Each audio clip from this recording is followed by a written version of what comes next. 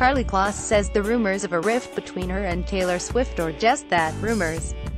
In an interview with the New York Times about Code with Kloss, an intensive coding boot camp and scholarship program for young women interested in science and math, the supermodel revealed her friendship with Swift was still going strong.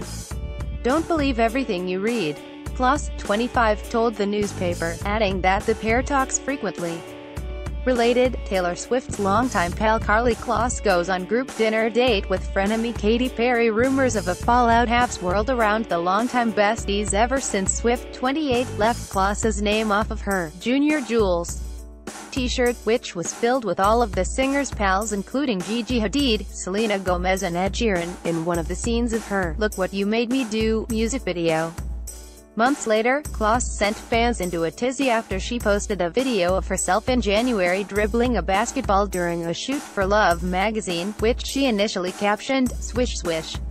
But after fans accused her of dissing Swift by referencing Katy Perry's rumored diss song about the singer, Kloss quietly changed the caption to read, "Nothing but net."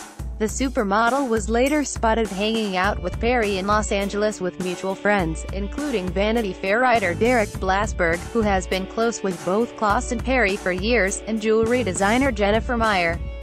Related, Karlie Kloss tweaks "Swish Swish" Instagram caption after fans accuse her of dissing Taylor Swift. Although Kloss, who first met the singer in 2013 at the Victoria's Secret fashion show, has tried to put feud rumors to rest before, including wishing Swift a happy birthday on Instagram in December of last year, even Jennifer Lawrence has been left wondering whether the two were still friends.